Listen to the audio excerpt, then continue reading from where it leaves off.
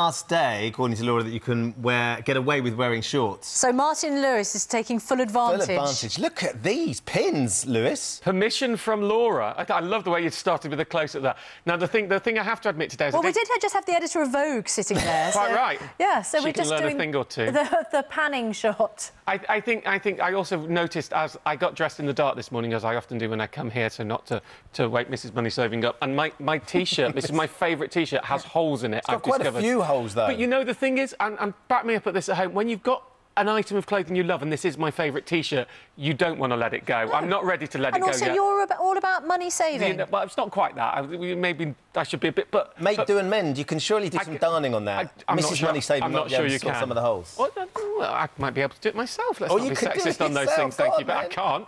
But let's not make that assertion on television.